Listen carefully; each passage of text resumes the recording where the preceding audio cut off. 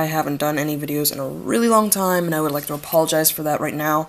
I've been really busy over the school year, and I don't have a lot of time to do videos, and also I'm not really allowed to, but now that it's summer, I don't really have anything, to do.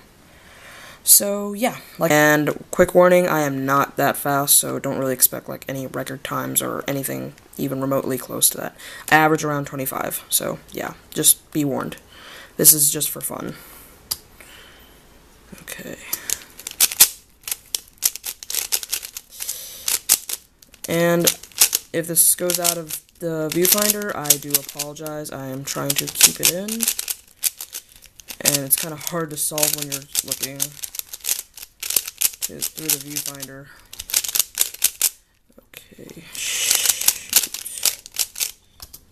22 seconds. Not bad. Alright. Better than how I usually do. That was the weilong version 1. This is the weilong version 2.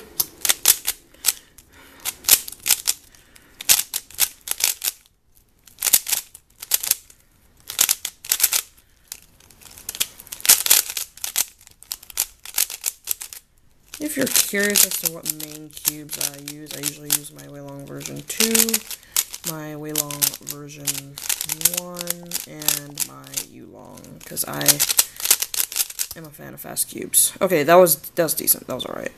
I can live with that. So, yeah.